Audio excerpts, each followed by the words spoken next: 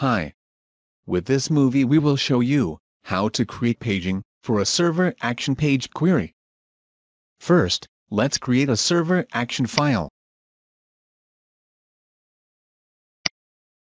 and add a name for it. Then, right-click Steps and add a database connection and set up its options. Enter your server address, username, and password. Click OK when you are done. Now, right-click the Database Connection step. Open the Database Actions menu and add a page query. Set up query options.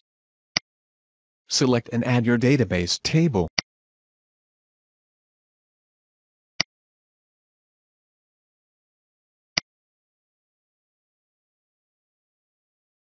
Then add the table columns, which you need.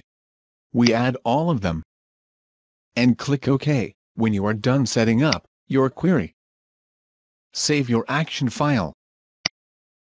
Now, let's create an URL variable, which will be used to store our current page. Note, this will be done with the help of HTML5 Data Bindings State Management extension. Click the Global URL collection in the HTML5 Data Bindings panel. And then click the Add New button. Add a name for the URL parameter. We call it offset. Click OK. Now, let's create a server action executor. Add a name for it. And select your server action from the drop-down. Then, click the Offset variable in the Input Data tab.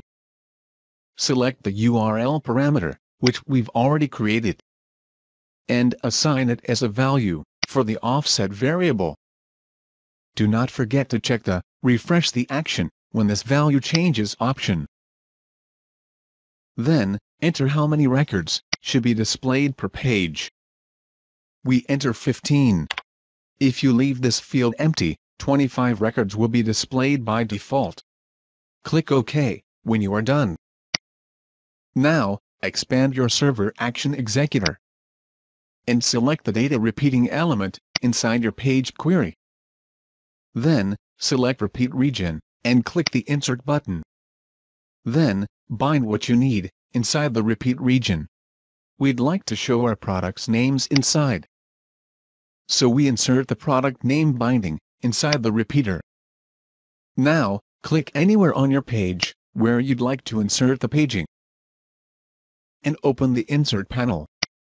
Click the Bootstrap 3 Dynamic Paging Generator icon. Select the paging source. We select Page Server Action, as we are using a page database query. Then, select the data source. Expand your server action executor, which contains the page database query. And under Data, select your page query. Click OK when you are done. Then, set up the paging options, like paging size, page link separator, and the number of outer and adjacent links.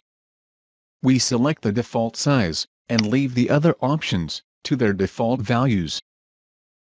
Select whether to show the previous, next, first, and last buttons. You can customize their content with custom text, if needed. Enable the state management option if you like to store the paging state when reloading the page. Note that this option requires you to have the HTML5 Data Bindings State Management extension installed. Then, select the Offset parameter. Here, select the Offset parameter from your page query executor. In our case it is called Offset. Click OK when you are done. Now let's preview the results. That's how easy it is to create paging from a page database query using Bootstrap 3 Dynamic Paging Generator.